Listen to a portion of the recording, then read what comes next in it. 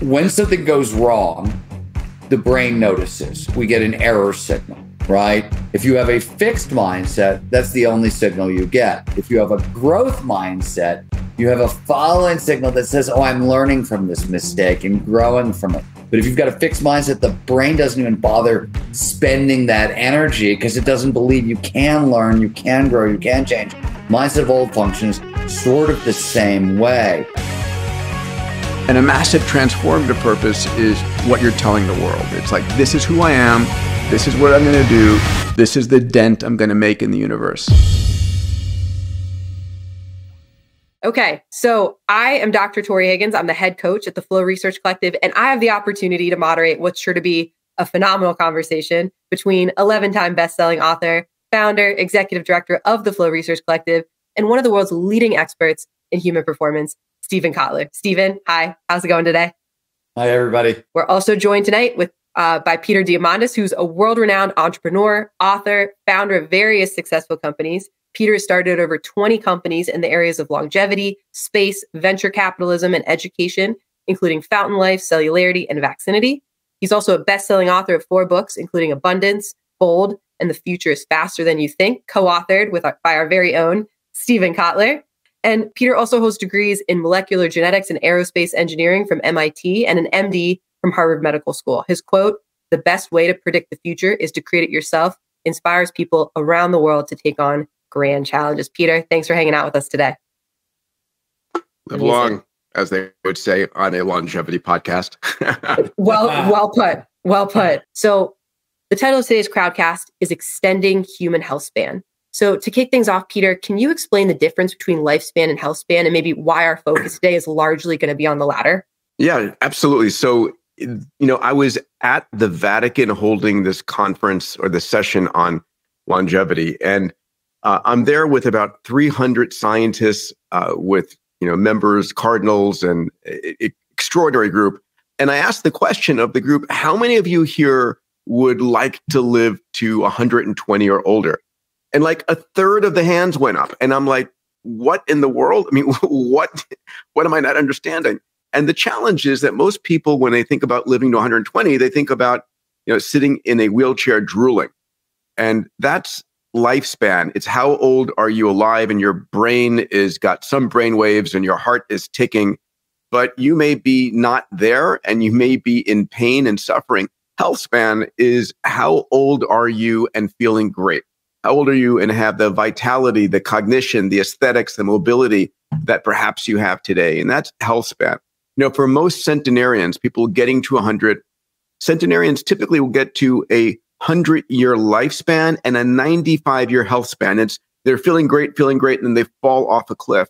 Unfortunately, for most Americans who are making it to 80, they're healthy towards, till 65, and they have 15 years of degradation. And we don't want that. We want to be in vital health throughout the majority of our lives. And, Steven, I don't know about you, but, I hope it's a lot more than 100 years old. There's a lot going on in the world out there I want to see. Well, if you're sticking around, I'm sticking around. All right, buddy. I love that. I feel like I just heard like a challenge accepted. Between the two of us. Last man standing. Fair enough. Yeah. So in both your recent work, so you've really kind of urged people to rethink aging and how we look at it. So, Peter, in Life Force, you talk about how aging is a disease that correlates with every other disease. And this isn't really how many people think about aging. So what are the implications of framing it this way? Yeah, there's a couple ways to frame this. So first of all, I think most of us listening here know somebody who's gotten to 100. 100 is now an expected life expectancy. Maybe not a health expectancy, but life expectancy. But there's species on this planet like the bowhead whale that can live to 200 years old, and the Greenland shark that can live to 500 years old. In fact, the Greenland shark can have babies at 200 years old. And so if you get some of that shark DNA, I'm shooting for it. I got some of that shark DNA. I'm silent. So the question is, if they can live that long, why can't we? Right? And that's a really important question. So that's one way I frame it. It's either a hardware problem or a software problem.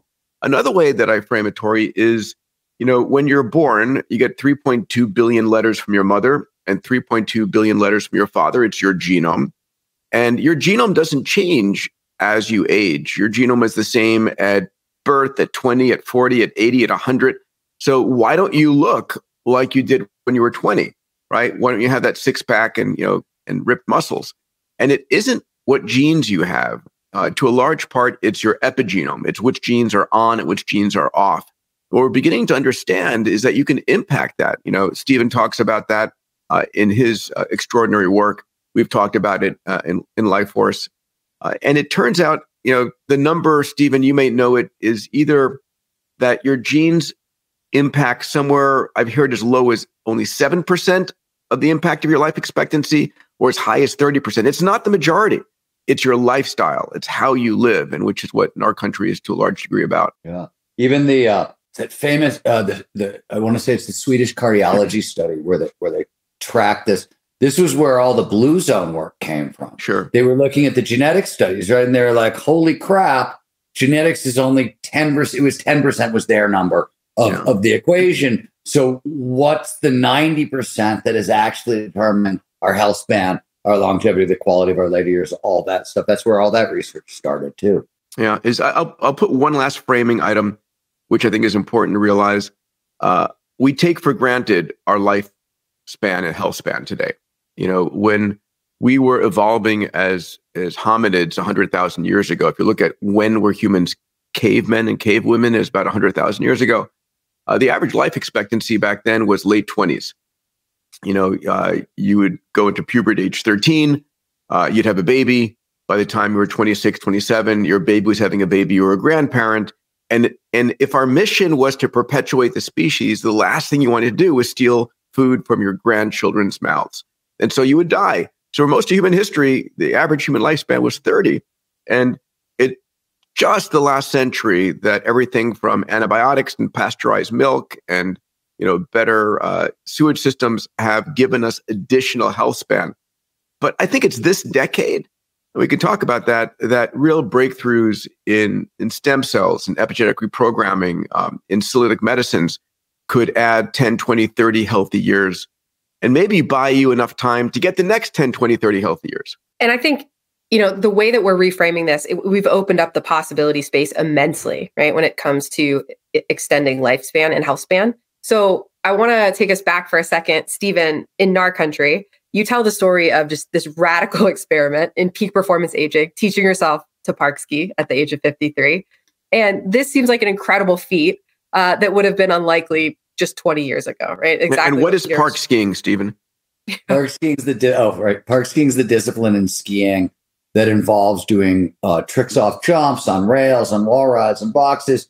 And for those who are totally unfamiliar, theoretically, it's supposed to be incredibly difficult to learn if you're over 35. By the time you get to like 40, 45, it's moved down to downright impossible. And if you're in your 50s trying to learn park skiing, I think you're fucking crazy is probably the technical term that sort of gets applied to you. Well, that would explain you. Thank you, sir. Not much has changed on that front. But that was that, right? All the reason our country is possible, the reason I could write a book about it is, the discoveries that we've made over the past 20 years.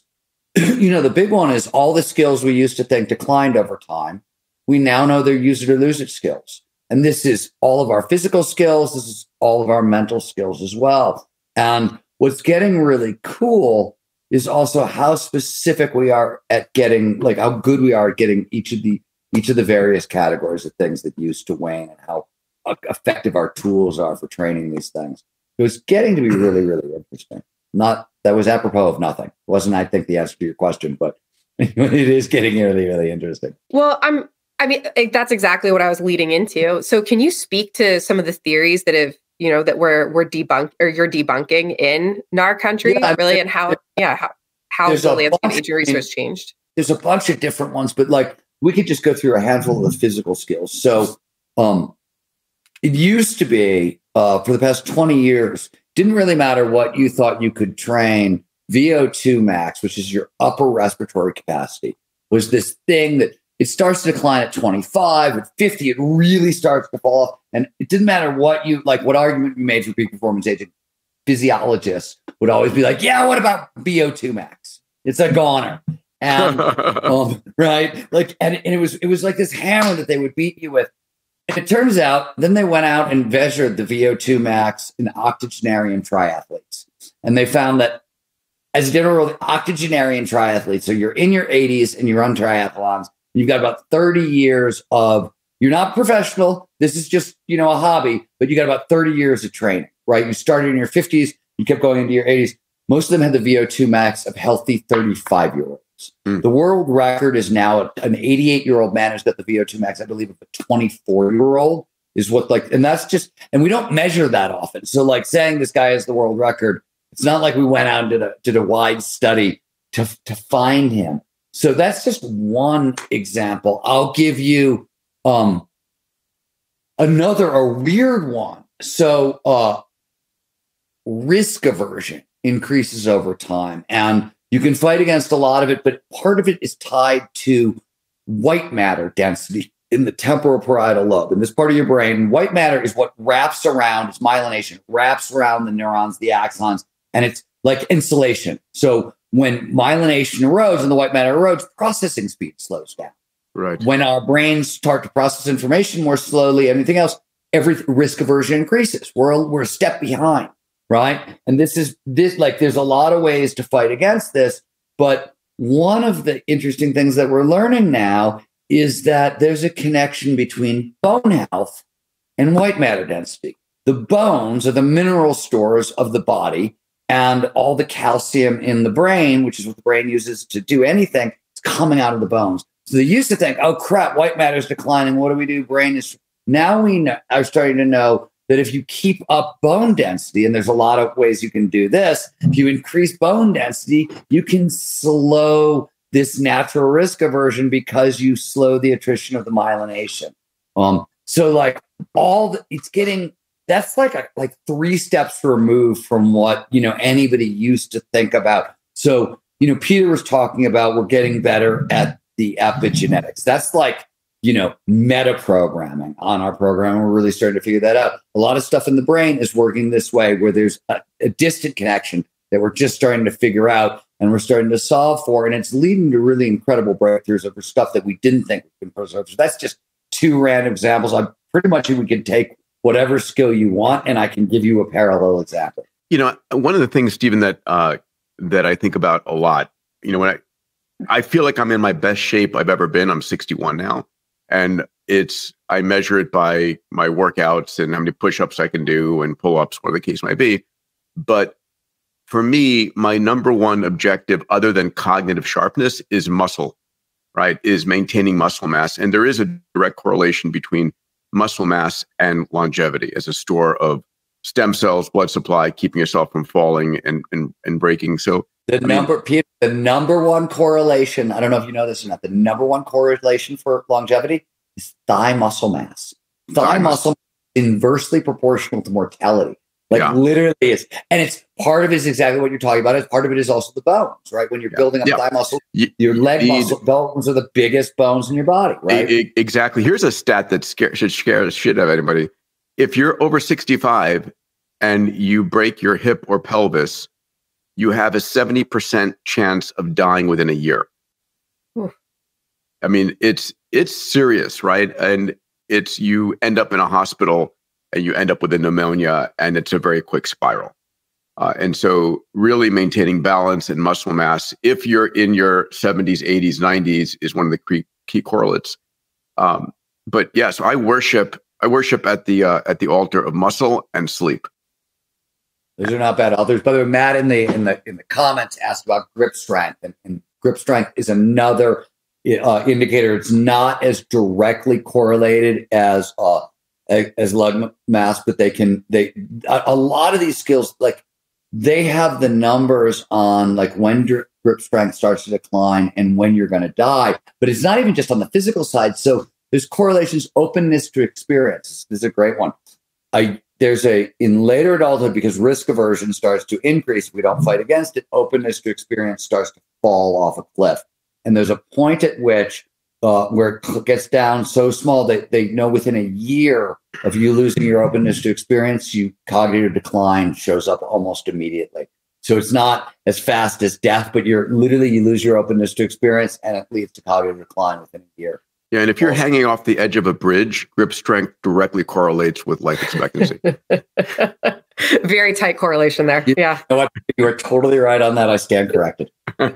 This episode is brought to you by Levels. One of the most important things that I do to try and maintain my peak vitality and longevity is to monitor my blood glucose. More importantly, the foods that I eat and how they peak the glucose levels in my blood. Now, glucose is the fuel that powers your brain. It's really important. High, prolonged levels of glucose, what's called hyperglycemia, leads to everything from heart disease to Alzheimer's to sexual dysfunction to diabetes, and it's not good. The challenge is all of us are different. All of us respond to different foods in different ways. Like for me, if I eat bananas, it spikes my blood glucose. If I eat grapes, it doesn't. If I eat bread by itself, I get this prolonged spike in my blood glucose levels. But if I dip that bread in olive oil, it blunts it. And these are things that I've learned from wearing a continuous glucose monitor and using the Levels app. So Levels is a company that helps you in analyzing what's going on in your body. It's continuous monitoring 24/7. I wear it all the time. It really helps me to stay on top of the food I eat, remain conscious of the food that I eat, and to understand which foods affect me based upon my physiology and my genetics. You know, on this podcast, I only recommend products and services that I use not only for myself, but my friends and my family, that I think are high quality and safe and really impact a person's life. So check it out, levels.link/Peter. We give you 2 additional months of membership, and it's something that I think everyone should be doing. Eventually, this stuff is going to be in your body, on your body, part of our future of medicine. Today, it's a product that I think I'm going to be using for the years ahead and hope you'll consider as well. You've been dancing around risk aversion a little bit here, so let's dive into that. Can you speak a little bit more, Stephen, about how the role risk aversion does play in aging and how we can intentionally push back against it to fully embrace the potential of these extended? Yeah. So, I mean, what's cool. So you got to start at the beginning with this one, which is one of the new discoveries in the past 20 years about the sort of what happens as we age is there's cognitive changes in the brain, beneficial ones that start in our 50s. There's epigenetic alterations that start turning on certain genes. They're only activated by experience. The two halves of the brain start talking together, each other, and working together like never before. And the brain starts to recruit underutilized regions around in our 50s. As a result of this, you get access to whole new levels of intelligence, empathy, wisdom, and creativity. And I mean, really robust, really important developments. This is why the idea that you can't teach an old dog new tricks is actually totally wrong. It turns out old dogs, as Peter just sort of pointed out, are better at learning certain kinds of tricks than young dogs. But a lot of things in adult development and psychology, it's an if then. You have to do certain things to get these superpowers, and you have to do certain things to hang on to them. And to hang on to these intellectual benefits you get in their 50s and 60s and beyond, you have to train against physical fragility. Because what, as Peter has pointed out a bunch, what good is this supercharged mind if you lose the body and everything we've been talking about on that side? Second one is you have to train it up risk tolerance, right? And the reason is as we become more risk averse, fear levels increase. This is a problem for a bunch of reasons. One, we can talk about this in a second. There are 9 known major causes of aging, all of them tie to inflammation. Inflammation always ties to stress. So that's just sort of first and foremost is why risk aversion is a problem. But actually the fear, the norepinephrine that underpins that fear will block learning, block creativity, block empathy, block wisdom. So the fear we get from the risk aversion actually blocks all the very superpowers that come on in our 50s. And a lot of these powers, like Peter talks about being a better athlete now than ever before. The same is true for me at 55.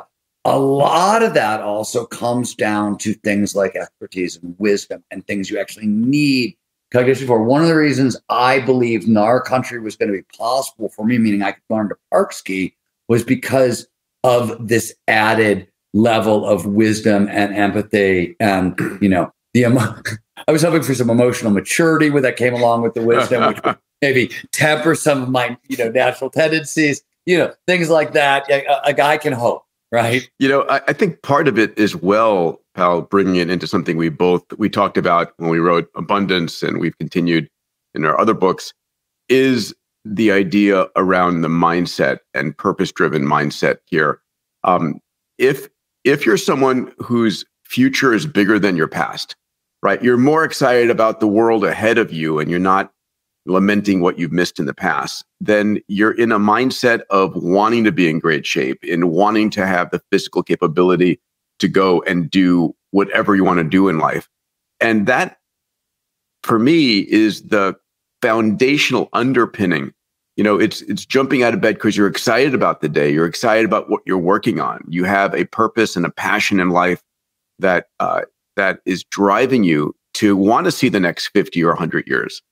And I think that connects directly with the idea of being risk-philic, like being excited about your next job or your next adventure versus scared to change anything in your life. I think there's two things I got to add to that because they're just so important. The first is, in general, Peter's describing is what is technically called positive mindset towards aging, right? My best days are ahead of me. This is one of the most well-established facts in peak performance aging, is that a positive mindset towards aging correlates to an extra 7.5 years of healthy longevity. So if you are morbidly obese and have a shitty mindset towards aging, it is more important that you change your mindset than you lose weight. If you're just going by the scientific numbers. The second thing I want to talk about, this is sort of a little bit, this isn't even peak performance aging. This is literally just healthy aging or adaptive aging or successful aging, whatever. So we talked a second ago about moderators in your 50s. You need train down physical fragility and train up risk tolerances in your 50s. By age 40, you need to basically have a way that you spend most of your time that in a way that generates passion, is in line with passion, purpose, and produces flow. Otherwise, you have real problems in your 50s and beyond. This is just standard adult development stuff. So if you really want to be successful, certainly anytime after 40, there's copious amounts of literature that say if you're not living in such a way to generate a lot of flow, live with passion, live with purpose, you're just going to have tremendous problems afterward. Mindset would feed into that, but purpose is a little separate from mindset in how its impact, right? But also what Peter's point is, if you have the right mindset and you got the right purpose and you're putting them together and really getting that feel, that's the secret, right? That's really, really what propels you. And you both write extensively about having a massively transformative purpose, having clarity, knowing how your passions and your purpose intertwine. Stephen, I love in Our Country, you write about chasing big dreams before it's too late to chase down those dreams, right? So can you both speak to what about the people that are listening to this who have maybe given up their dreams, right? Or they think that certain dreams are too audacious for the second half of their life?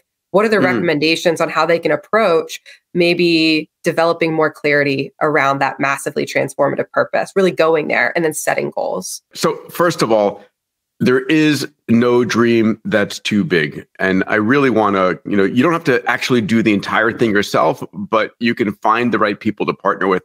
So if you wanted to do something big and bold in days of old, rhyme it out, you either had to be the king, the queen, the robber baron, in some way have enough wealth to go do that. Today, you can be anywhere on the planet and be part of a big, bold mission. You don't have to be the CEO. You don't have to be the financier or the owner, but you can be part of it at a minimum. The second thing that's going on is that we all have access to such extraordinary technology, right? We're living during the explosive birth of AI, generative AI. And what does that mean? It means that all of a sudden, within the next couple of years, it's not 10 years, 20 years, the next 2, 3, 4 years, we're going to have access to such extraordinary power that what is it you want to do? You're going to have the tools and the skills.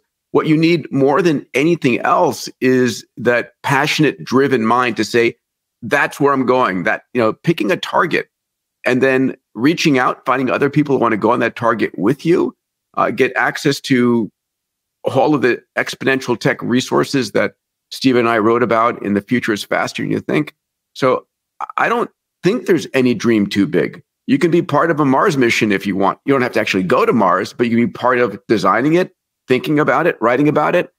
So what is it you really want to do? The single most important thing is connecting to that childlike awe and excitement. It's an emotional connection. And if you've got that, then the rest is just putting the pieces together. Peter said it better than me. And the only thing I want to add. But you would have written it better than me. It's true. It's true. I got to take credit where I can get it. No, the only thing I want to add, and this is stuff that sort of covered a little bit in the Art of Impossible. And if you don't know what your passion is and what your purpose is, right? For the 5% of our listeners, maybe, who are still sort of floundering around, one, the passionrecipe.com, which is something that's free online that I put together for this, but passion is built out of curiosity. It's the intersection of multiple curiosities. That's how passion is built biologically. One curiosity is great, but it just doesn't have enough energy over the long haul. But if you can find a place where 3 or 4, 5 of your curiosities start to intersect and you play there with patience, and I want to emphasize the with patience, play there over time. This is where grows passion, and this is where purpose comes from. But the most important thing is you cannot be impatient with yourself. To really uncover your passion and purpose, your brain has a built-in pattern recognition system. Your brain has to do this finding for you, right? It's your job to show up and explore and play at the intersections of these curiosities.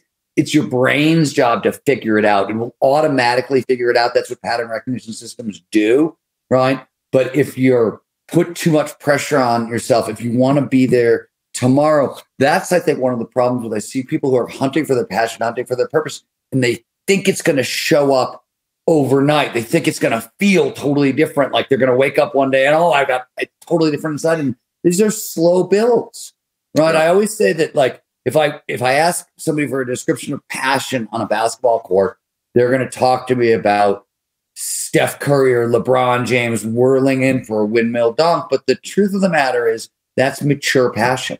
What passion looks like on the front end is just like a little kid in a driveway trying to get a basketball to fall through a hoop. That's what it looks like on the front end. We mistake mature passion, mature purpose, and what that looks like, or what we think it's going to look like and feel like in our own lives, for what it actually looks like on the front end. And it's a lot smaller on the front end, and it's something you nurture and you feed slowly over periods of time. And by the way, that slow build also means it's got endurance, right? Doing anything significant in the world is not a quick hit. True moonshots, true massive transformative purposes are decadal long investments of your time. So it's got to be something that's going to be with you for a decade or more. It doesn't mean you can't change it, but something that you really, want to fuel you. And it can change over time. Stephen, you and I have developed our passions and our MTPs over time. I'm sort of on my third right now, focused on the longevity space. And space as where you and I met was my earlier one. But these are things that it captures your shower time. You dream about it, and you build out of curiosity a body of knowledge and a level of expertise that makes you more and more fulfilled over time and brings people to you and attract a tribe around that. And it takes time. One other thing I want to say, because there's a peak performance aging sort of message here that isn't often talked about, but there's a lot of data on this. In our country, my quest was to learn how to park ski, right? Because I had unfinished business in park skiing, and I wanted to impossible. And what's next, Stephen? Well, my point for peak performance aging is this kind of really seemingly difficult challenge is really important. One of the things that we know about older adults is they perform really, and older can be over 30 here, right? But they perform really well with long-term goals. Long-term missions actually feed Healthspan and longevity in really important ways. There's a bunch of neurobiology underneath it. There's a bunch of stuff I don't think we quite understand underneath it, because there's a lot of evidence here, and the evidence seems to outpace some of the science and some of what we've learned. But having these kinds of long-term missions in the second half of our lives, really crucial to thrive in the second half of our lives. So that you want to live with passion, purpose, and flow. But as Peter really pointed out, you want to turn that into a long-term mission or a series of them. It's going to help you thrive in your later years, however long you have left, right? And if Peter's right, some of you are going to live to be 400. Right. It's exciting. And Stephen, I like how in our country, you do detail out kind of that goal stack that's really helpful in pursuit of your purpose. So having those mission level goals, then having high hard goals and clear goals also strikes me that this is an opportunity, because I know people have just listened to you and are like, okay, but how do I do this in my life? And one of the vehicles that you talk about extensively in the book is through dynamic, deliberate play. It's a tremendous opportunity to systematically pursue your purpose. So can you speak to that a little bit? Yeah. So it's interesting. I mean, dynamic is, I said that all of our skills are use it or lose it skills. Everything we used to think declined over time, right? So let's say you want to hold on to physical ability. That's what dynamic is. Dynamic is a single word that means strength, stamina, agility, flexibility, and balance. These are the 5 physical skills that need to be trained over time to really preserve physical functionality as long as we want. Saying all those 5 skills out loud, and it's a long list, so people call them that's dynamic. That's what dynamic means. One of the things that's really interesting about dynamic movement is also this is cool, when you pair like power and strength with coordination at the same time, something about that, if you really want to hold on to cognitive function, what you want is neurogenesis, the birth of new neurons, synaptic plasticity. You want those new neurons to form new neural nets. And actually something that's not talked about nearly as much, angiogenesis, the birth of new vasculature to support those new neurons, right? Dynamic movement, when it's strength, when all these things are together, actually promotes neurogenesis and angiogenesis, which is no other kind of physical training does that, but dynamic movements do that. And so you're not just getting new neurons and they're forming new neural networks, you're getting the new blood vessels to support those neurons at a dynamic movement. Deliberate play is the opposite. We've heard about deliberate practice. You want to become an expert, deliberate practice, repetition with incremental advancement. And it turns out that's great for expertise, but in a very narrow range of subjects. If you're trying to become a classical violinist, or you're trying to become a world-class mathematician, there are certain things where the deliberate practice is going to work for you.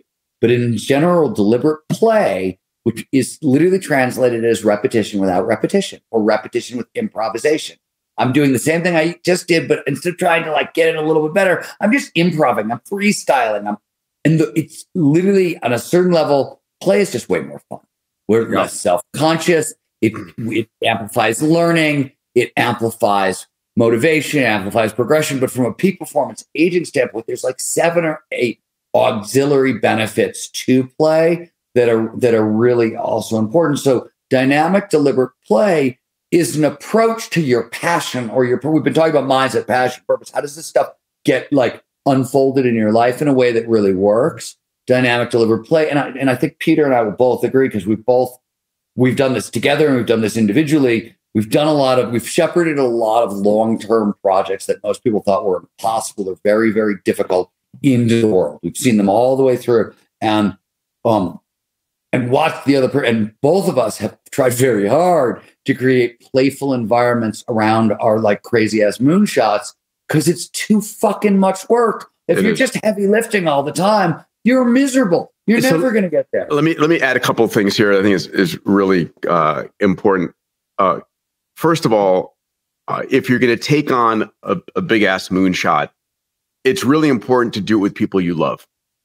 It's important to do it with people you care about. You're going to spend more time with your business partners and associates and band of crazy moonshot artists than you are your family. So you better really. Hold on, Peter. I'm interrupting you. Point of fact, Peter, what's your wife's nickname for me? Yeah, you're my secret lover. Yeah, because during the times we were writing our books, I was spending more time with Stephen at 5 a.m. in the morning and 6 a.m. in the morning. I would wake up with him every morning. And it's crazy. So listen, if you're doing something that is a big ass goal, it's a true moonshot, do it with people that you really love. If you don't like them, your moonshot's going to fall apart because you don't like spending time with these people as much. The second thing is we are emotional human beings, and Stephen can go into the neurochemistry even better than I can. I've given him an honorary MD and PhD, I think, over the years.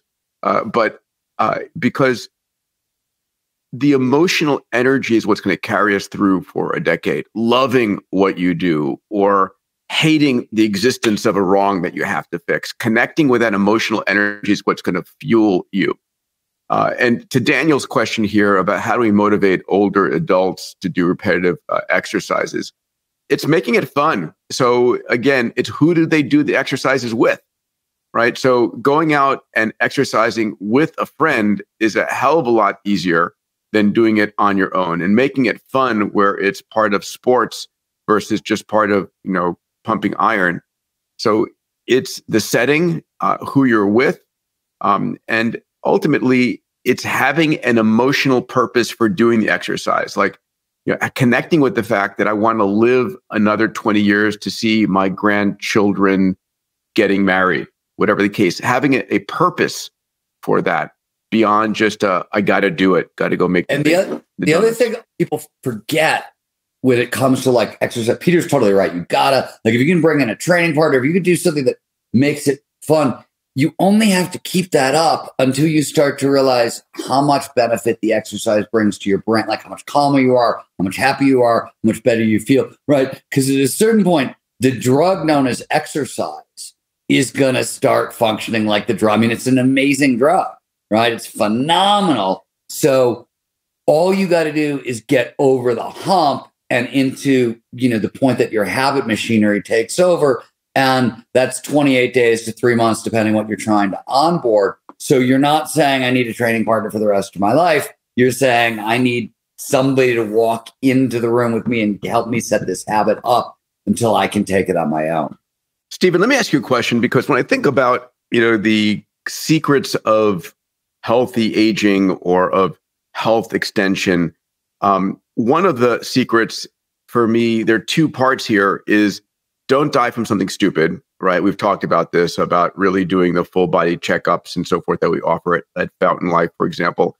The other is avoiding accidents, because a lot of the downside is the spiral that occurs when someone has an accident and is bedridden, and all the secondary and tertiary impacts of that. How do you think about that? So I think about it in a bunch of different ways. A great question. So one, this is one of the reasons why leg strength is so important, right? One of the reasons of preserving leg strength is it preserves your balance. But two, like I work with a woman named Eve House, and who does a movement system known as Revolution in Motion. And of all the things we train, proprioception and balance are the at the heart of it. And it's interesting because that's one of the things she's most known for, is this kind of training. I will tell you something really weird. This is just a random thing that I didn't even know was going to happen.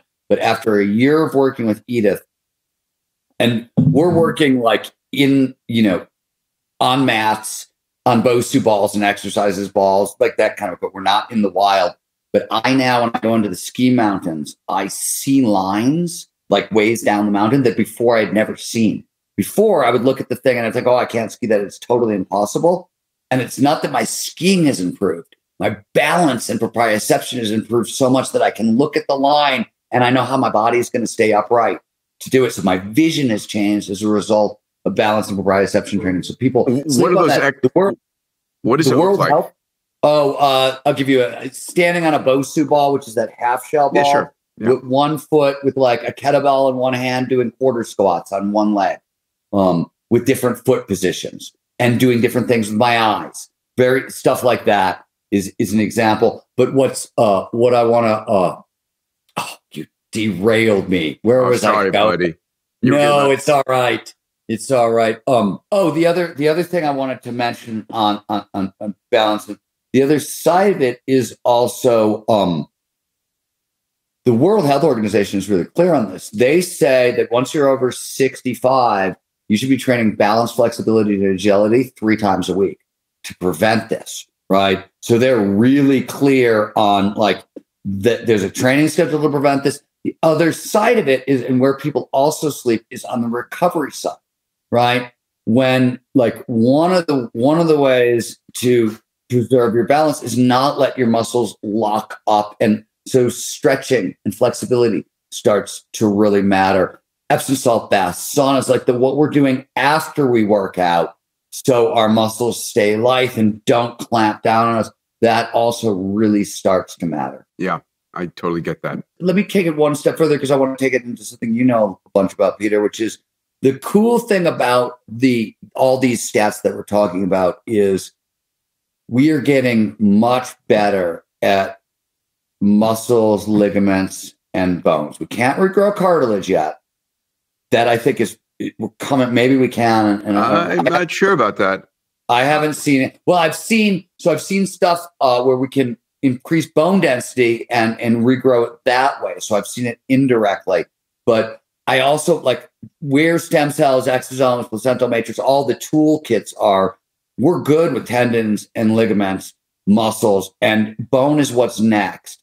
So like a lot of the stuff that we're talking about, there's a window where this is like next 5 years, this stuff is killing you. And then that window is going to close because you may fall down and break a hip, but we're going to be able to regrow that hip in a way that's really sort of viable and interesting. There's a bunch of work going on right now by 2 or 3 different approaches to regrow cartilage on your knees, right? And they have shown definitive increase in cartilage depth. And this is from Wnt pathway manipulations and senolytic medicines, right? Now, the problem is if you have a total knee replacement, you can't regrow it on the metal, right? It's so there's a window. I mean, I think in the next 5 years, we are going to regrow hair. We are going to regrow cartilage. We are going to be able to start, there's a few different approaches to solving both sarcopenia and osteopenia. In fact, one of my companies, Vaccinity, is looking. You're going to have to define those ones. That's the loss of bone density. Yes, osteopenia is reduced bone density, and sarcopenia is reduced muscle. And sarcopenia sucks. It really is hard as you get older to build muscle mass, right? So I have like tripled my protein intake. I've tripled my workouts, using a number of supplements, and I'm just like pounding at that muscle. And it's just a number one priority for me. But there is a couple of approaches from stem cell derived medicines. And then another thing is a vaccine we're developing for space flight to stop muscle loss and bone loss, which could be used by octogenarians to stop muscle loss and bone loss, which would be amazing. That is amazing. I didn't know that was going on. Yeah, so the Wnt pathway stuff is because I've been paying a lot of attention to it because it's all arthritis. Anytime there's arthritis, that's Wnt pathway stuff. Because I've broken my back, and most of the other places I've broken, I've healed completely. But I've got on one side of my back, I've got like lingering arthritis. I can most of the way, I've gotten most of the pain to go away, and I've rehealed most of the bone, but it's very slow over time. So I've been keeping my eye on some of those Wnt pathway stuff. We're supposed to see the knee stuff. Doesn't it get through phase 3 trials in the next year or two? Yeah, it's really soon. And there's also, of course, stem cell work. It's still a little bit the Wild West, but it's this decade. It's not like 20 years from now, 10 years from now. It's like next 5 years. I think we're really going to have some incredible breakthroughs. And the other thing that's going on is the whole AI of it all, right? Being able to really model this and understand this. So it's a good time to be alive. So stay alive. Hang in there. Well, Stephen, you experiment directly with some regenerative medicine in the book. And I like your standard that you look for stuff that works like ice. So what'd you find out with this experiment? It's a lot of what Peter and I have been talking about. And I think, so one, let me just point this out. Peter may disagree or agree with me. I think you may actually back me up on this. Most of the people who do regenerative medicine are functional medical doctors.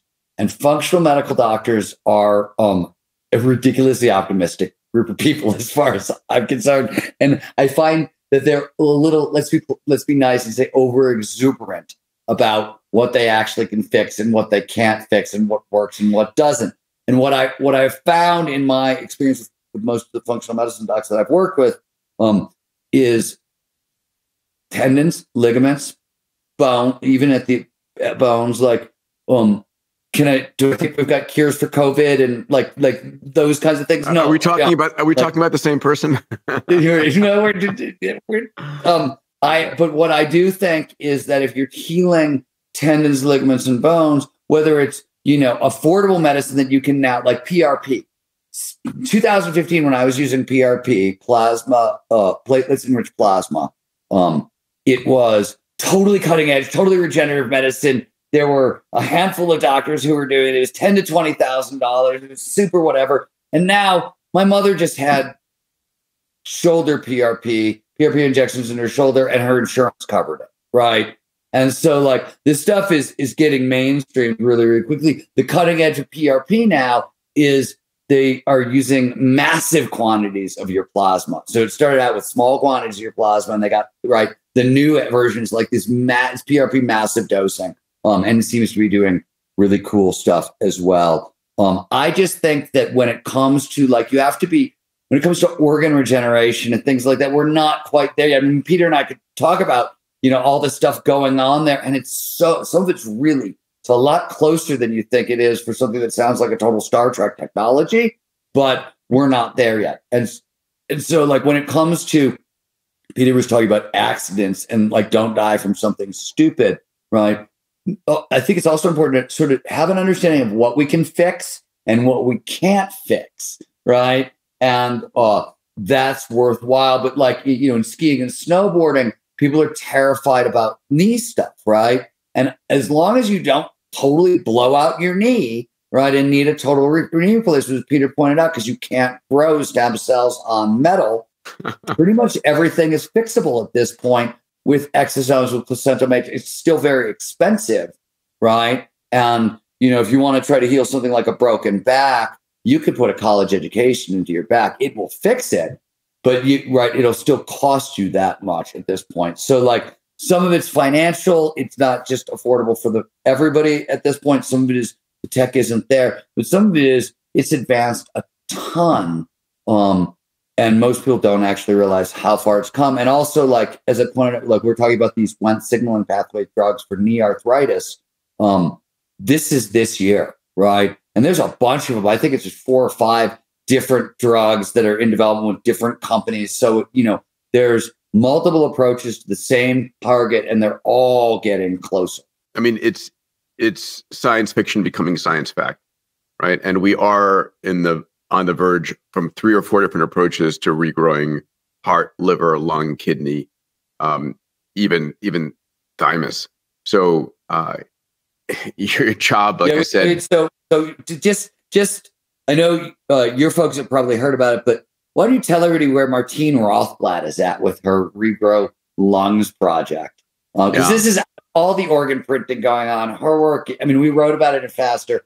Her work still wins as far as the most sci-fi thing going on. And I know she's getting a lot closer.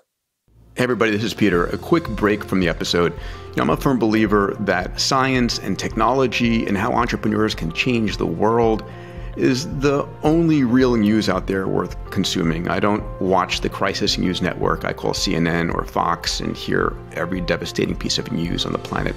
I spend my time training my neural net the way I see the world by looking at the incredible breakthroughs in science and technology, how entrepreneurs are solving the world's grand challenges, what the breakthroughs are in longevity, how exponential technologies are transforming our world.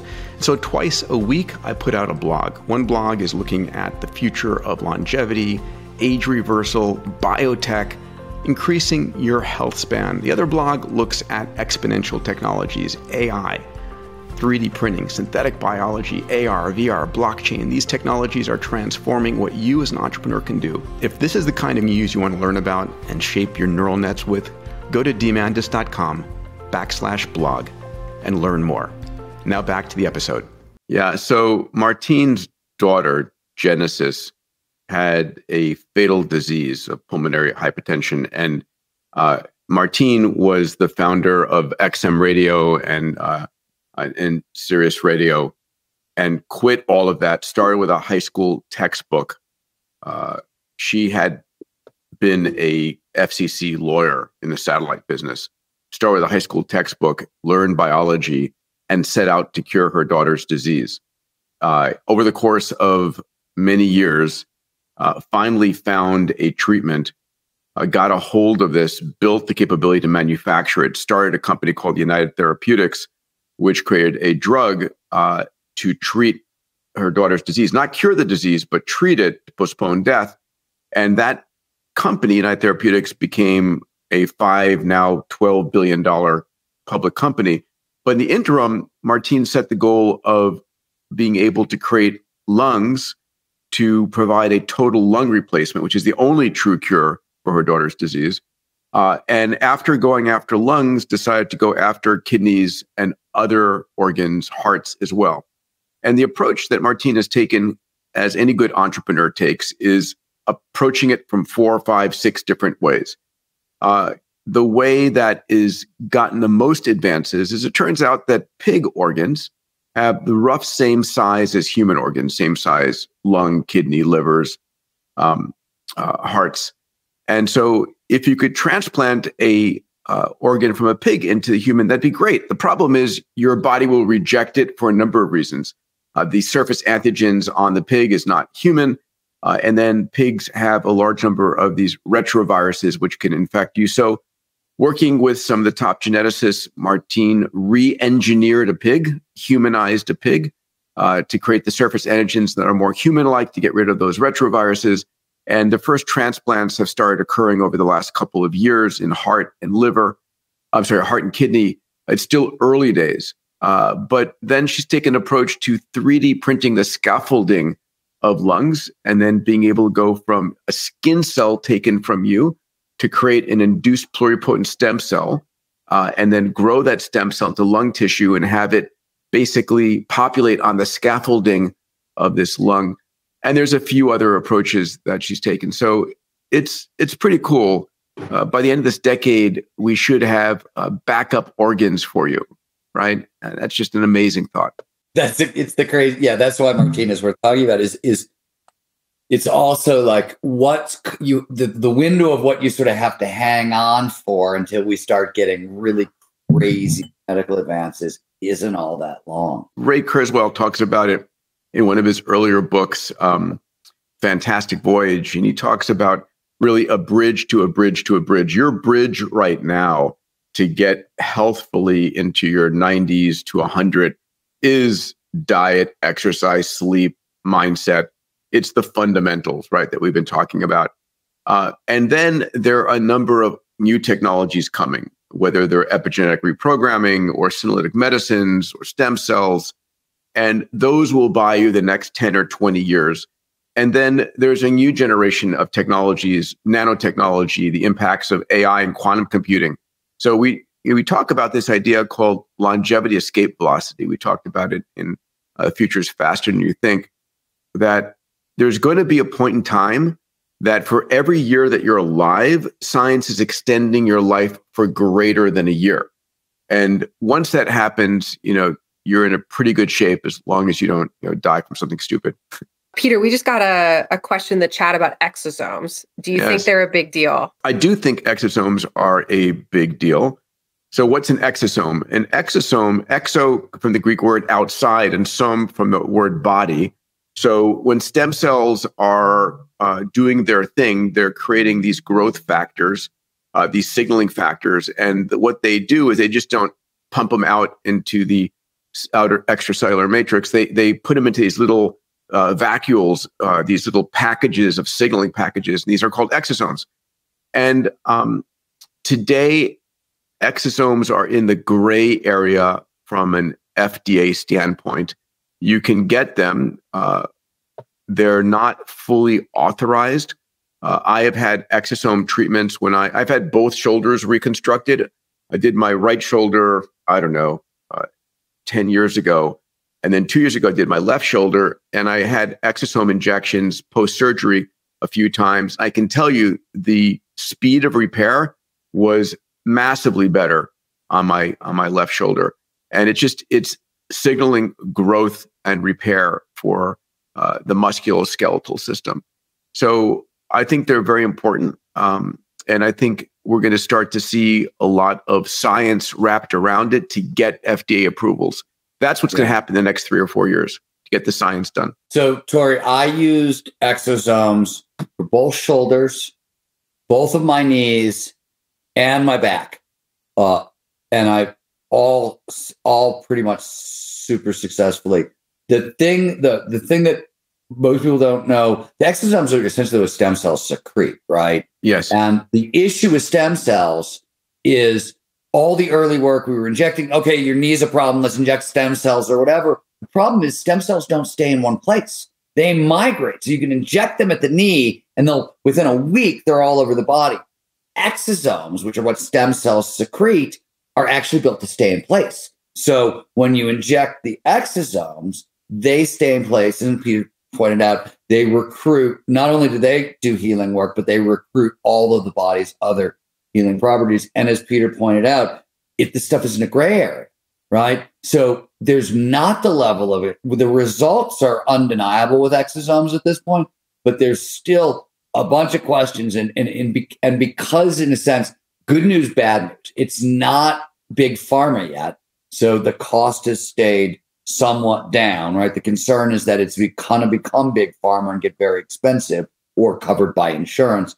But the point is that there's not been the level of research there could be. So we're really at the front end of seeing what they can do. And already what we know is pretty amazing. The other thing to mention is stem cells come with surface antigens and DNA. They are cells. And if they are coming from another human being, right, if they're placental or cord blood stem cells, there is the potential for having a reaction to someone else's nuclear material. So exosomes don't have that, and they're typically perceived much safer. Not saying that stem cells aren't safe, but the work hasn't been finished yet. I want to go back to recovering like a pro. Peter, I would love to hear some of your go-to recovery strategies. Wow. So first of all, in this area, I put Steve as the pro, so I'd want to recover like Steve. For me, it's a lot of it is mindset. A lot of it is my recovery becomes the most important thing for me. It's not something that's secondary or tertiary, right? When I fell and injured my shoulder a few years back, it was massively inconvenient. I was just starting to get my exercise routine, and it was, I'm going to do everything I can to get back on top of this. It became my primary mission. And so I think that's critically important. People who, it's an inconvenience, I'm going to still continue doing my work, I'm going to put it off. That's not a good recipe in my mind. That plus the use of regenerative medicine, stem cells, exosomes, placental matrix, and so forth are the only real go-to things that I would say. Stephen, what about you? Well, there's levels of recovery and levels of recovery, right? You started with the most important thing, which is sleep, as a recovery tool, right? And from peak performance agent perspective, if you want to preserve mental function, expertise and wisdom are your two best defenses against Alzheimer's and dementia and cognitive decline, because expertise and wisdom form very, very vibrant and robust neural networks all across the prefrontal cortex, which is the area that's most vulnerable to cognitive decline. Most cognitive decline is the prefrontal cortex. It's the newest structure in the brain from an evolutionary perspective. It's the most vulnerable, right? Very rarely do we have, you might have a stroke to deep brain structures, but they don't tend to erode where like the more recent structures. And expertise and wisdom is redundancy across sort of the prefrontal cortex. You can't learn a damn thing without sleep. So from a recovery standpoint, if you don't have 7-8 hours of deep delta wave sleep at night, doesn't matter what you learn during the day, it's not going into long-term memory. It's not going into storage. It's not neuroprotective against cognitive decline. You haven't done anything other than fill your day with an activity because you're not sleeping enough. And then you can go into more active recovery, saunas, Epsom salt baths, long walks, that sort of stuff. And where Peter went is and when those tools don't work, there's regenerative medicine, right? I think it's a gradient. There's stuff you want to do every day, and then there's the tools you reach for when the shit you're doing every day isn't working or things break down further. And Gloria asked a question that I think is important, which is, what is your best suggestions for insomnia? Because sleep is so important. And I'd love to share what I do. First of all, it's important to realize that 8 hours of sleep is what your body needs. It isn't 6 hours, 5 hours. When I was in medical school, I used to pride myself on getting away with 5 hours of sleep. But if the human being could have evolved to get away with 5 hours of sleep, we would have, right? During those 3 hours, between 5 and 8 hours, you're not reproducing, you're not hunting, you're not protecting yourself. It's a waste of time otherwise. If you got rid of it, we would have. We can't. 8 hours is the target. 7 is my minimum, 8 is my target. So what do I do? First of all, the single most important thing is getting to sleep at the same time every night. I try and get in bed by 9:30 at night because I know I'm going to be up at 5:30, right? My eyes pop open at that time. It's just, I used to be a night owl, but now I do my best writing and thinking in the morning. So I get the temperature of the room down to 63, 64 degrees. Cold. I have a cooling blanket on my bed. I use a Manta eye mask. And between those things and like slowing it down, so I just don't go from I don't watch TV, first of all. I think watching TV in bed is like one of the worst things for getting to sleep. But I don't go from exercising or pounding on the computer and try and go to sleep. I have a wind down period. I'll actually probably listen to a Audible book for 15 minutes, set it to a timer to go off on its own. It's like being read a bedtime story. So those are the things that work for me. Yeah, I want to just respond to Don's comment, which is about booze. Booze and sleep is tricky because now if you go into the blue zone literature, you'll find that they, in certain blue zone communities, long-lived communities, they drink wine. One of the things that's predominantly for resveratrol, you can go down the David Sinclair rabbit hole if you're interested in that. But the problem with alcohol is depending on your body weight, once you're at 1 to 2 glasses of whatever, pretty much, anything over two glasses will impact sleep. So there's a sleep penalty for booze, and it's one of the problems with booze as a way to wind down is it'll wind you down, and then 4 hours later, all the sugar in the booze is going to wake you back up, and it's going to interrupt your sleep. So, as a general rule, booze is not a go-to if you actually want to get good night's sleep. Yeah, and let's see, Brad here surfaced Why We Sleep by Matthew Walker, which is one of the best books on the subject. It's a quick read or a great Audible. Once you read it, you're going to like I do, pray at the altar of sleep. I want to call out another question from the chat here too, because this is a question as a coach who teaches people to sleep all the time. I get it regularly. So I'm curious to hear what both of you have to say. So Daniel's asking, why do some people like Tony Robbins, I also hear Elon Musk in this case a lot, exist and deliver on little sleep? I know Tony well. I know Elon a reasonable amount. They don't prefer that. And you can get away with it, but it will wreak havoc on your health. There's also, I want to take it one step further, there's a flow penalty. So it is lack of sleep. It's really hard to get into flow for a number of reasons. But the first is that you produce a lot of norepinephrine. You might notice when you're tired, your startle response is really jacked up, among other things.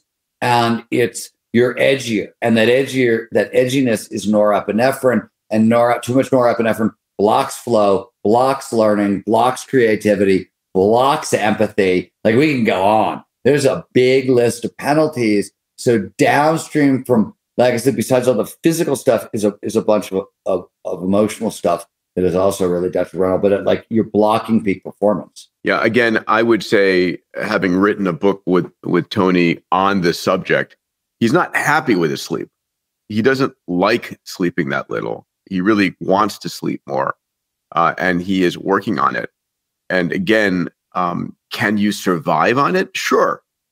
Can you thrive on it? No. Well, and the other thing I want to point out with Tony is, and this is so when you are on stage, Tony spends a lot of time on stage, and there's a huge amount of dopamine that comes your way free of charge on stage. So like for those of us who do anything in the public eye, when I do a podcast, like if my day ends in a podcast, or even today, because this one will have about 3:00, and just simply from being like in front of a crowd through a Zoom that pushes dopamine into my system, I have to go. I'm going for a walk. I'm going up the mountain behind my house with a dog after this is over, because otherwise it'll mess with my sleep. So if you're on stage a lot, you can use the flow high, the dopamine high, to get over for not sleeping. Like you can fuel yourself for a while on that until you burn out and fall apart. Which I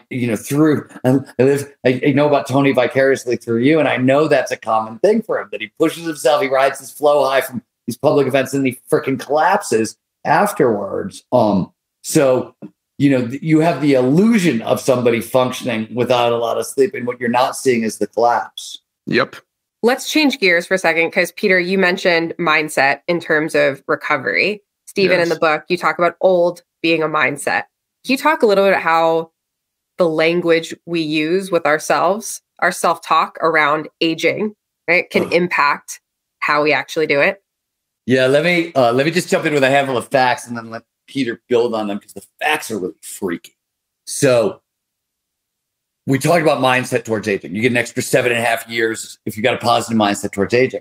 So what about the negative, right? What happens if you got a shitty mindset towards aging? What happens there? There haven't been exact studies, but where there have been studies is on if you're subjected to somebody else's negative mindset on aging. We call that ageism, right? It's the most socially acceptable stereotype in the world, which is wild, because when you think about today, if I walk outside my house and I sort of display any prejudice in the world, I'm going to get canceled by the time I'm in my mailbox. I don't even make it to the end of the driveway, right? But I can walk outside and I can look at Peter and be like, dude, you are too old for that shit. Put that down. And that's totally fine. Everybody laughs. It's cute. But here's the thing. If you spend your 30s and 40s and 50s being exposed to negative mindset towards aging, when you're 60, if they measure your memory, you're going to exhibit 30% greater memory decline than people who are not exposed to negative stereotypes around aging. There is a really tight correlation between mindset and health and longevity, and it's impacting things like where our memory is at by the time we're 60. Forget about like by the time we're 80. You know what I mean? So if you look at like the negative, and the other thing about the negative mindset towards aging is it's biological, right? As soon as we have stuff we want to hold on to, right, that we want to protect, conserve, it's all the youthful mindsets are about seeking out who am I in the world, how I'm going to make my living, right? As soon as we set up and this is, I've got this job I want to keep, I've got this spouse I want to keep, I've got this car I want to keep, right? That's the mindset of old. We're switching our addictions from being addicted to like the dopamine and excitement you get from seeking to serotonin and oxytocin, these protect, safety, and security systems. And it's a drug addiction, right? And healthy aging demands all of our neurochemical systems at once. Old people, in a sense, are addicted to the wrong drugs, but it's just endogenous neurochemistry, not exogenous chemistry. All right, I'll shut up there. And Peter, you're laughing. All right. No, it's great. And what's funny, man? No, nothing. Just funny looking. Just kidding. Listen, I think mindset is as important as anything else, and people forget it. So what do I mean by that? First of all, how old do you feel inside? Right. So I feel like I'm in my early 30s, late 20s. That's how I feel. That's how I relate to people. I think about the next 50 years. I talk about the next 100 years. I talk about, what businesses I'm going to be creating in the 2030s and 2040s.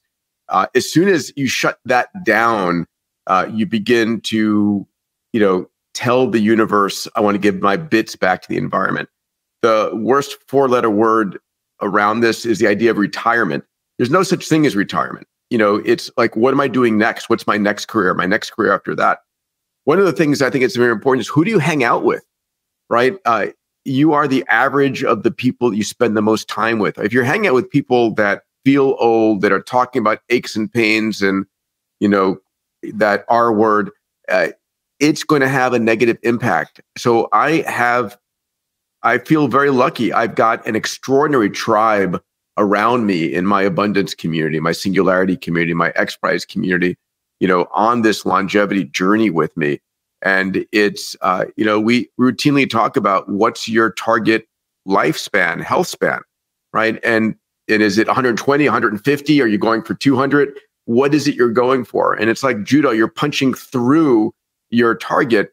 And a lot of this is having the longevity mindset. What does that mindset mean? It means I'm not sure how I'm going to get there, but I am confident that the rate of change, the converging exponential technologies are going to transform this. And I have some mental proof models, right?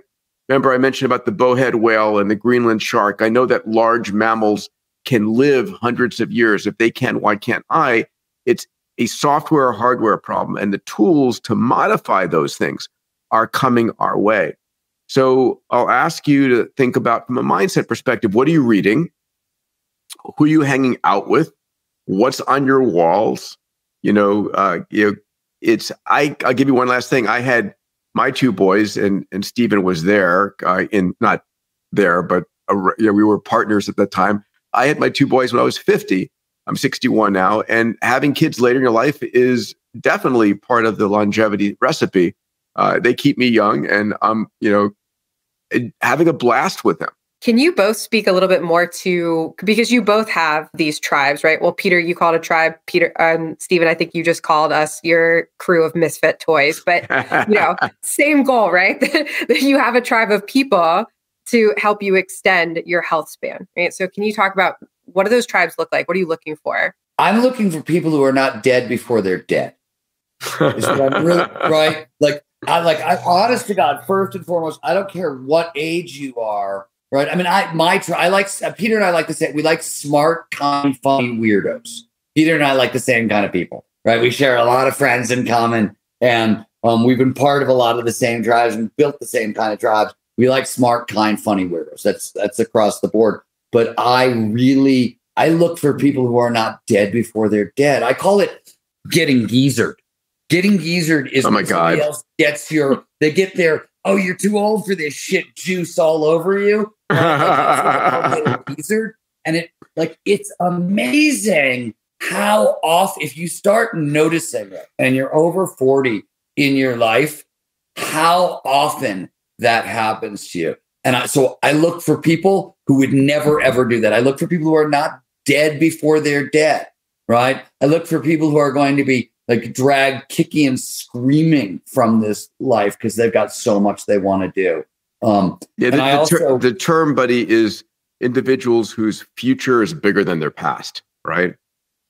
That's a powerful idea from Dan Sullivan. Yeah. One other thing I would love to just mention here, if I could, Tori, the category of not dying from something stupid, which I think is funny, but not. So what does that mean? Most of us are optimists about our health. We don't actually know what's going on inside our body, right? So the human body is extraordinarily good at hiding disease. So if you've got Parkinson's, for example, you don't get a tremor until 70% of your substantia nigra neurons are dead. If you have cancer, you don't notice a cancer at stage 0 or stage 1 or stage 2. It's at stage 3 or 4 when it's having an impact and you're in some kind of pain or discomfort, or whatever it is, and you go into the doctor and the doctor says, I'm sorry to tell you this. And so one of the things that I've done, and Stephen knows about this, we've written about it in our books, I wrote about extensively in Life Force, is started a company called Fountain Life. And Fountain has facilities today in New York, in Orlando, Naples, Dallas, Texas. We're opening facilities around the country and around the world, where you go for a full body upload. And over the course of 6 hours, we digitize you. It's a full body MRI, a brain vasculature. It's an AI-enabled coronary CT. It's a DEXA scan. It's genomics, executive health. It's a GRAIL blood test that looks for 50 different blood cancer biomarkers. And if there's anything going on inside your body, we find it at inception. because it's a couple of scary facts here. 70% of the cancers that kill people are not routinely tested for. It's not breast cancer, it's not prostate cancer, it's something else. And because they're not tested for, that's what gets advanced and kills you. Another scary fact, 70% of heart attacks have no precedent. There was no shortness of breath. There was no blockage. It was what's called soft plaque that evulses in a coronary artery and blocks it and gives you a heart attack. And so unless you check, you don't find these things. And so we built Fountain Life as a means to find disease at the earliest stages. Like my question is, like, when do you want to know? You're going to find out. Like, when do you want to know? And one of the things that we did, because it's still expensive, Fountain Life's, $19,500 with the concierge doctor and your annual upload and quarterly testing. It's still a bunch of money that not a lot of people can afford. If you can, you go to Fountain Life and get information.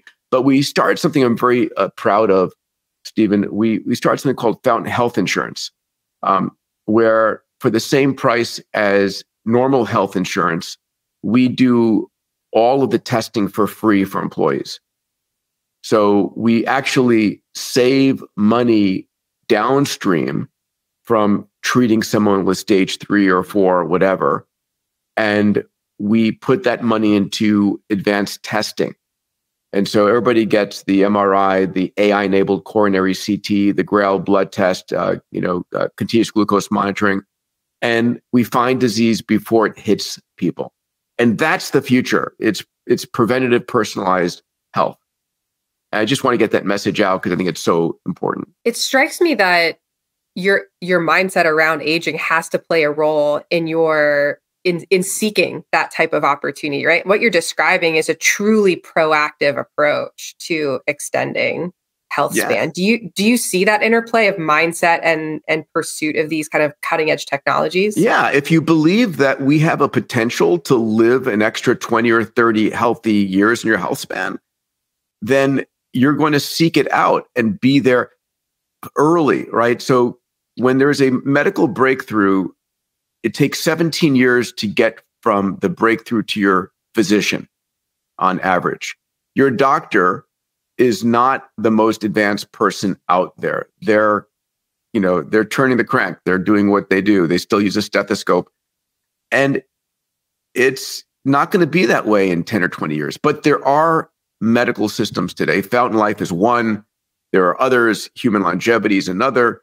That are these advanced diagnostics and then the advanced therapeutics that are there. And of course, all of that is secondary to what Stephen writes about in our country, because you need your basics first. You need that mindset, you need sleep, you need exercise, you need repair, you need all of those things. It's like, if there's one thing you can do, it's exercise. If there's 2 things you can do, it's exercise and sleep. If there's 3 things you can do, it's exercise, sleep, and getting rid of sugar in your diet. Right. Do you agree with those, Stephen? So I was wondering. So the question is, where do you put in maintaining robust social connection? It's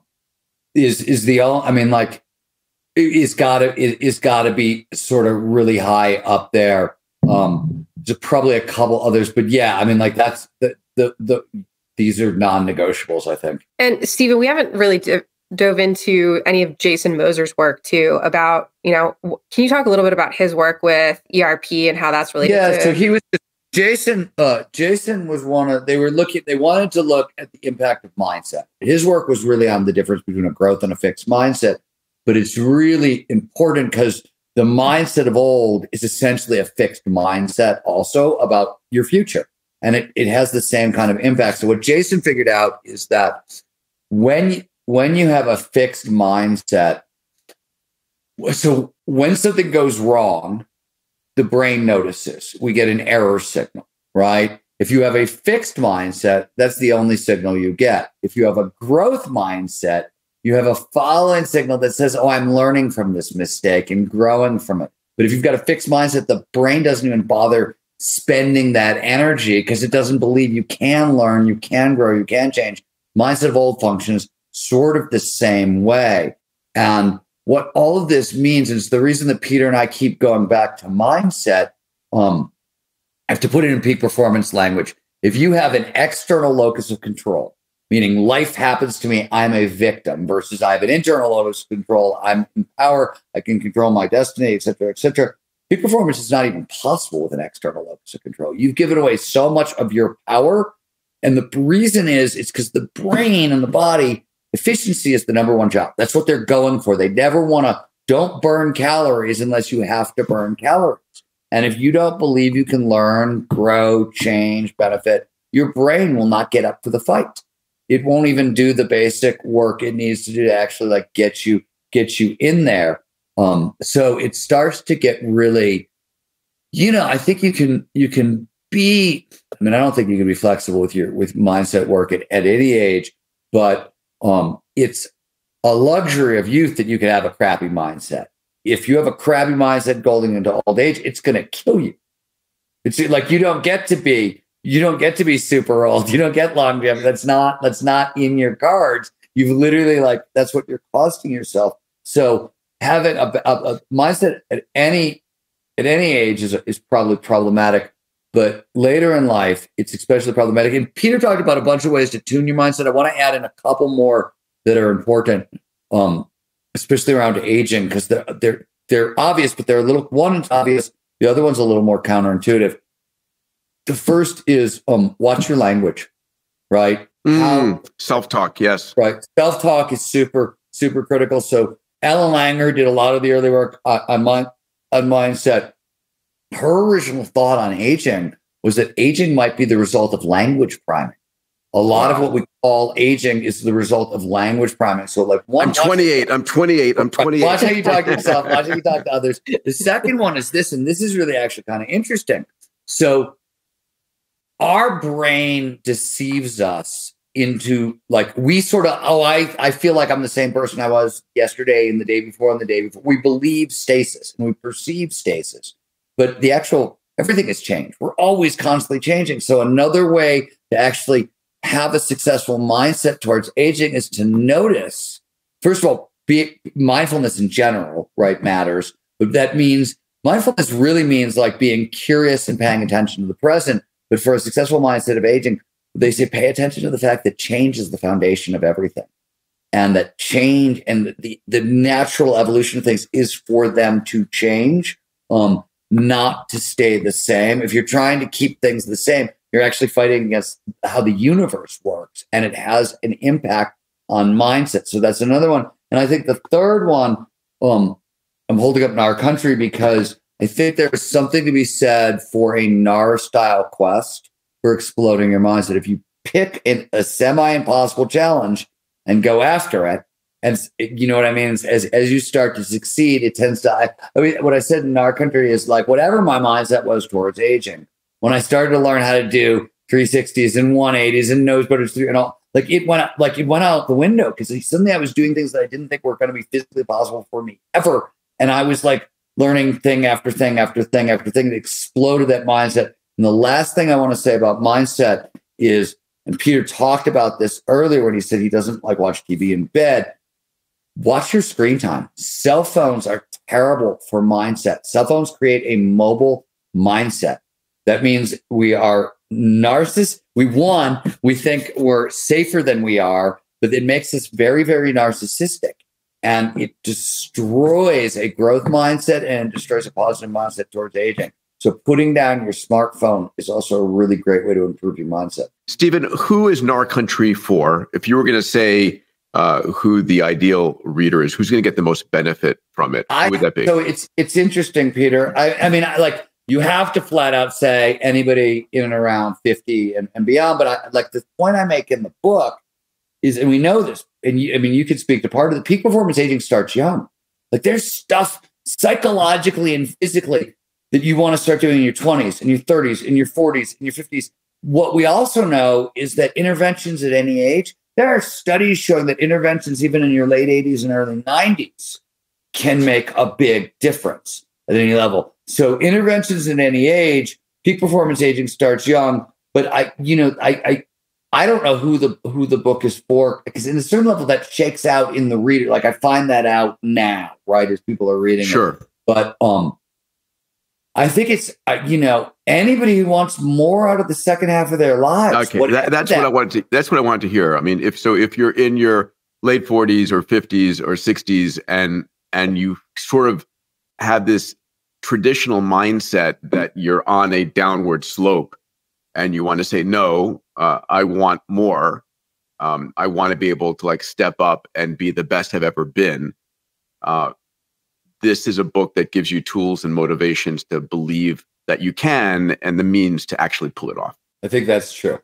Yeah. I think that's absolutely true. I mean, I cover everything, but like the stuff that you and Tony looked at in Lifespan, or David Sinclair looks at in his work. I did everything but the like longevity science, because there's a lot of people working on that stuff.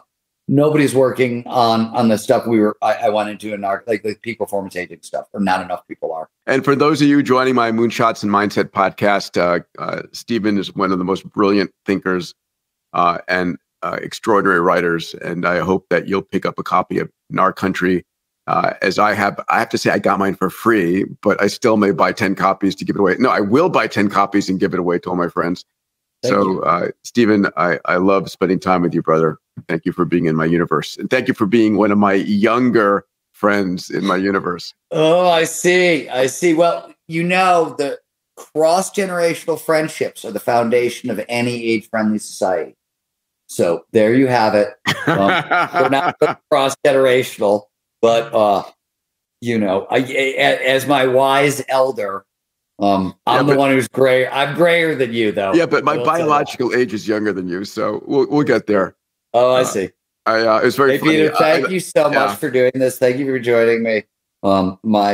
Anytime I get to hang with you, it's wonderful. It is a beautiful thing. All right, everybody. Thank you for joining us. Thanks to both of you. Thank you. Thank you, everybody.